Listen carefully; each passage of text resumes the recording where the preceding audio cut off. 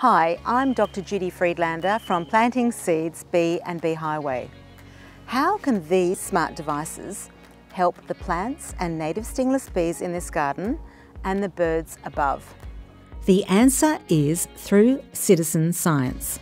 Citizen science is an amazing way that a citizen, a student, teacher, any learner can contribute to biodiversity databases and maps through the taking and uploading of images of species. And schools will have the opportunity to engage in citizen science in September's National Biodiversity Month through a nationwide BioBlitz. More on that and how citizen science links to learning outcomes and curriculums in a minute. Taxonomy was once the domain of white-coated scientists with years of university training. While this expertise is still important, everyday Australians are increasingly identifying species through citizen science apps and smart devices. These devices now have the capacity to communicate with the internet and take extraordinary images. If uploaded to a reputable citizen science app like iNaturalist, your observations and images can be identified by experts.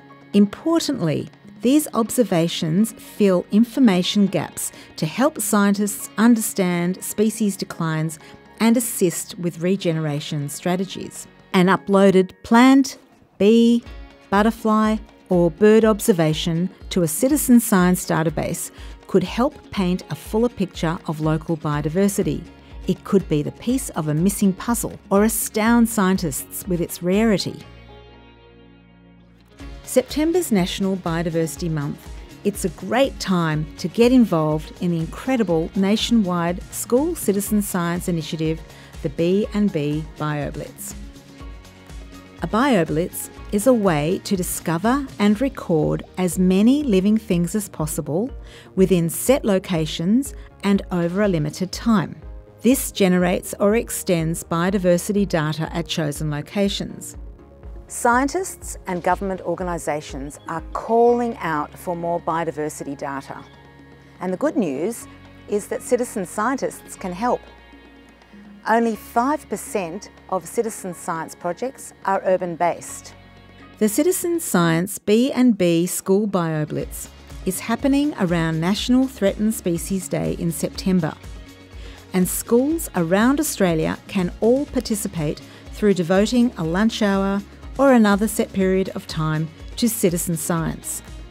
Students can explore their school grounds, take photos of bugs, birds, plants and other species, and have a designated teacher upload the images to iNaturalist and its Australian node, the CSIRO's Atlas of Living Australia.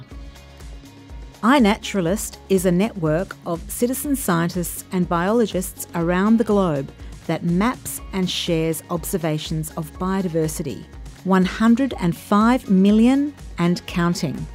The first National Citizen Science B&B BioBlitz in schools will shine a spotlight on threatened species, contribute to important biodiversity data, build STEM knowledge, and demonstrate citizen science links to curriculum. These amazing creatures, taken with a macro lens on an everyday smart device, a phone, computer or the like, are a native stingless bee, a king parrot, a caper white butterfly, and a species of native aster. And students around Australia will be able to take images such as these in the Big School B&B BioBlitz in September. Coordinated by Planting Seeds Projects and the B&B Highway, the B&B BioBlitz has the support of organisations such as the New South Wales Department of Education and the CSIRO's Atlas of Living Australia. Planting Seeds implements and supports regeneration activities and education in a number of Australian states through the B&B Highway. There will be 100 B&Bs, which stands for Bed and Breakfasts for Birds, Bees and Biodiversity, by year end, creating regenerative corridors and sanctuaries for people, plants and pollinators whose numbers are declining. For the BioBlitz, schools will be provided with guidelines and instructions to show you how easy it is to use devices to take observations and contribute them to biodiversity databases. The B&B BioBlitz offers students in late primary and early years of high school an opportunity to contribute valuable observations and develop STEM skills. Citizen Science also offers many valuable links to the Australian and state school curriculums. There are activities relevant to many curriculum areas and all age groups. In humanities and social sciences, in technologies, in science. You can explore your local area and see what species have been observed.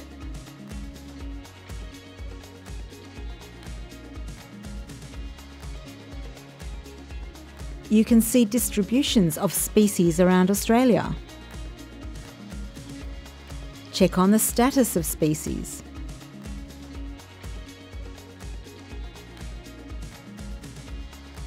Do a deep dive into a species you're interested in.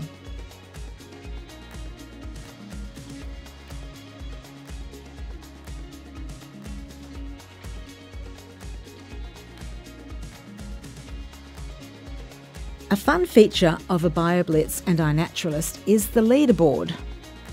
A leaderboard allows participating schools and students to see their observations and compare their school with others for collaborations and challenges.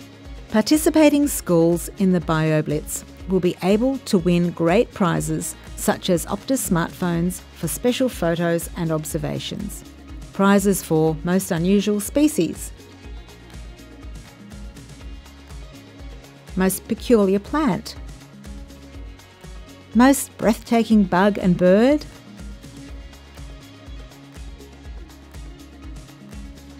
most species observed,